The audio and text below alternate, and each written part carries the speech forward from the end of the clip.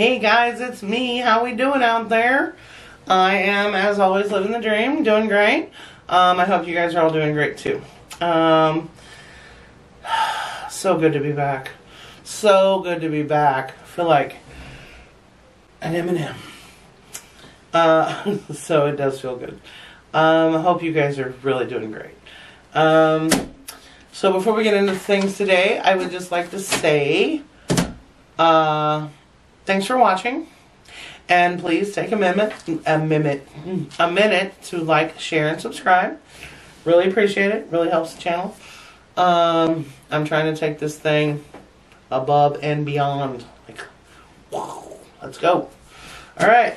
So since we've been apart, I did have to have a few procedures done. One was surgical, and one wasn't surgical, but I went under.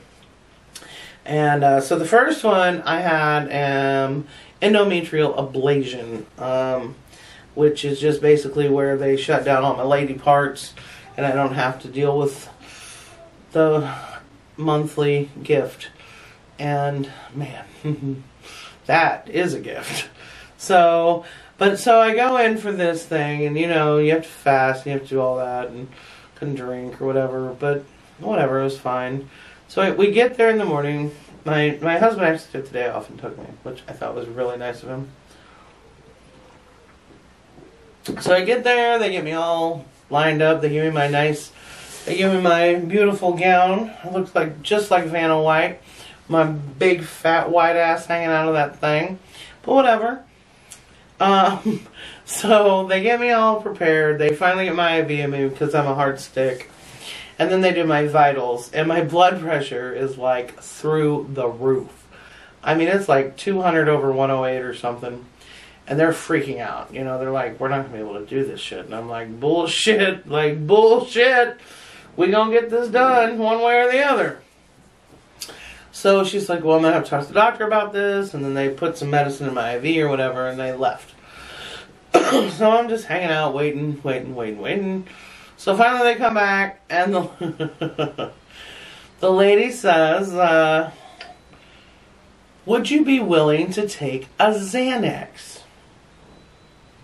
And believe it or not, guys, I have never taken a Xanax. I'm a whole adult. I've never taken one. I'm weird about drugs and pills and stuff. I don't like it. So I've never taken a Xanax. But I know lots of people that used to be on, like, it was a big thing. It was, all people talked about was Xanax. So I'm like, okay. I said, well, what's it going to do to me? She says, oh, you know, it's just going to relax you. Bitch, really? Is that how you relax? Oh my God. So I'm like, you know what? Fine. Let's just do it. You're going to put me under soon anyway, so we might as well just do this. So they bring the Xanax. Oh, mama. Let me tell you something. That didn't take long at all. Like, I'm just sitting there having a whole normal conversation, and all of a sudden I'm like, whoo, like, the lights are pretty. Like, whoo, shit, oh. I was having my own rave. My own rave in this little hospital room. I'm over here like, oh my gosh, relaxed. Yes, I was definitely relaxed. My blood pressure dropped to like the most perfect blood pressure I've ever had in my life. It was beautiful, but I was everywhere. I was a hot mess. So the orderly comes to get me and push me down to the surgical waiting room. Basically, they just ditch your ass, which is what they did to me. But so she comes to get me. I'm laying back. We're going down the hall, and I'm just like, woo, woo, woo. I'm like, look at the lights. She stops and says, I'm going to sit you up. Like, I'm going to sit you up now. Okay.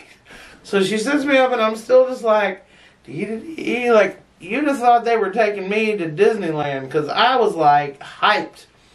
So they get me down to the place. They park me in this freaking no parking zone or something, apparently.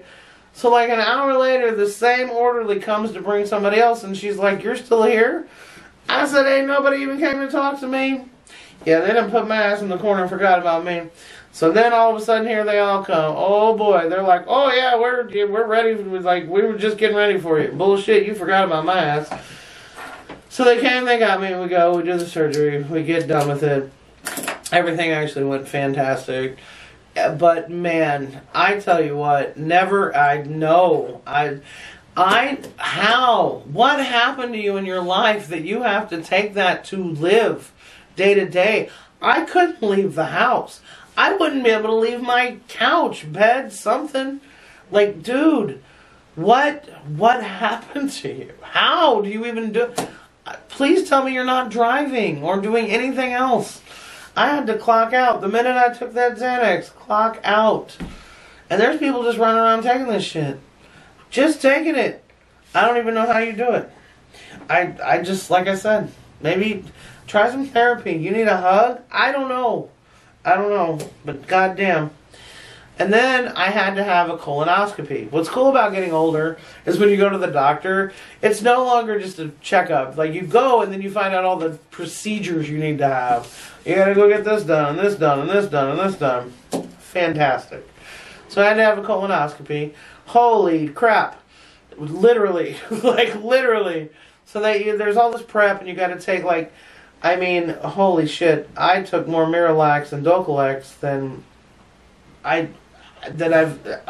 ever take again in a lifetime.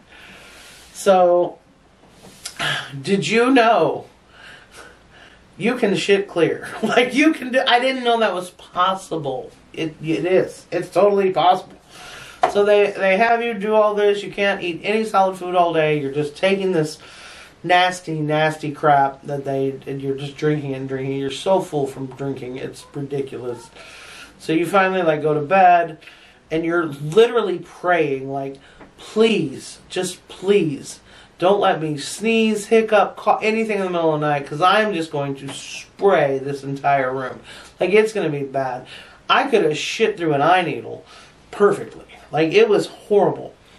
So, finally, I don't know, it was probably around 3 in the morning I got up for my last, but when I finally squeezed out the last bit of formula I had as a baby, then it's done. But I go the next day and I'm starving. Now I'm starving. And it wasn't until like 10:30 in the morning. So now I haven't eaten for like 40 hours. And I'm getting a little growly and perturbed. I say 40. It was more like 30. But whatever. Whatever. You get it. Oh, so we get in the room.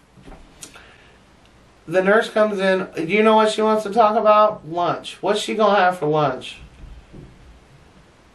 She got the wrong grapes, and I said, bitch, bring me that. Bring me that. I said, I know you're not going to sit in here and complain about food right now. I said that to her. So, anyway, long story short, the anesthesiologist comes in. He gives me the stuff. He's like, it's going to take about 22 seconds. So I'm counting down, and I'm watching. I know I'm about to go. Right before I go out, I said, enjoy my butt. I said that. I was drugged. So then I come to in recovery.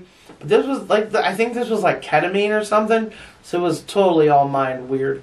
And like the first thing, I'm like looking around and I'm like, is it over? And they were like, yeah. And I was like, oh my God, did I poop on anybody? Like, that was the only question I had. Did I shit on anyone? She assured me I didn't, but I'm not so sure. Just so you know, I'm not so sure. So anyway, that's all I got now, guys. Careful going to the doctor these days. You never know what you're going to get yourself into. Oh, but it came back perfectly clear. I'm fine. Every test I've done, all the stuff I've done, everything came back fine. I'm good. Apparently I'm going to be around for a little while, so you're stuck with me. Ha ha ha. So, anyway, until next time, guys, please like, share, and subscribe. Leave a comment. You know, just say, hey, hi, how you doing? Whatever. And until next time, guys, I love you. Bye.